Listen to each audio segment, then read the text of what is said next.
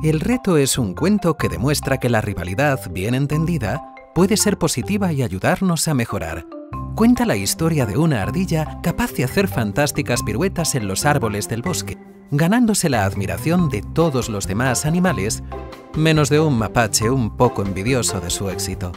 El mapache desafía a la ardilla a hacer recorridos y piruetas cada vez más difíciles, y ella los consigue superar hasta hacerse muy famosa en todos los bosques del mundo.